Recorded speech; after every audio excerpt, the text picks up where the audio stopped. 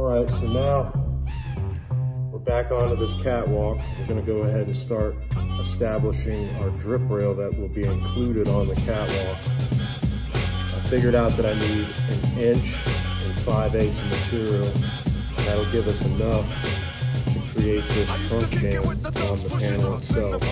We're going to start by scribing the panel on the edge of the original catwalk. I'll show you how to transfer that line here in a second.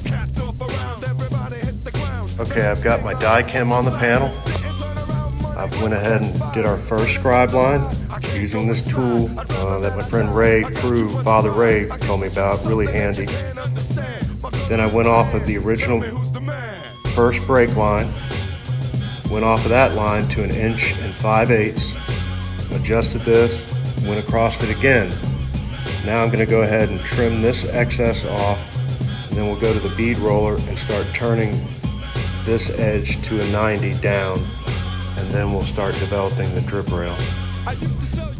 I don't want any welding in this area except down inside the drip rail. The only welding we'll do is on the window area where we can planish those out. Alright, let's get going. Okay, we turn the edge on the bead roller.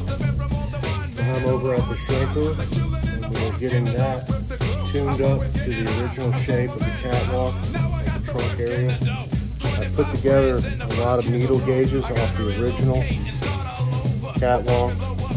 Trying to do this one-handed is pretty tough, but we're getting very, very close.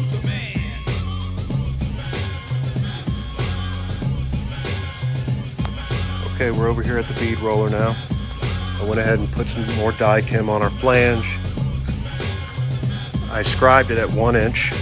So I've set up the bead roller with a little small radius backstop. I don't know if you can see that. You can't use the fence because this is an outer curve and you won't get tight on your scribe. So on this flange, we're going to slowly start turning it up and going back over to the planishing hammer and relaxing this flange. If you try to turn this up to a 90, it's going to pull this panel in super tight and you'll be locked in and it'll be garbage. Here we go. Okay, down to the last step, which is going to be the little 3/8 lip that folds up. Here's the original profile. And that's where the rubber sits onto. Now we're going to go ahead and turn that up. Looking really nice.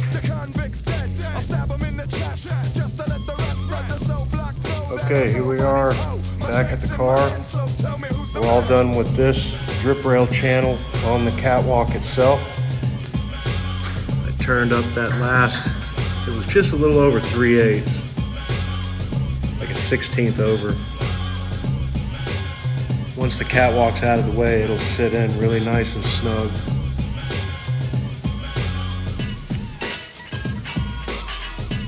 There's a catwalk with the drip rail included, one piece.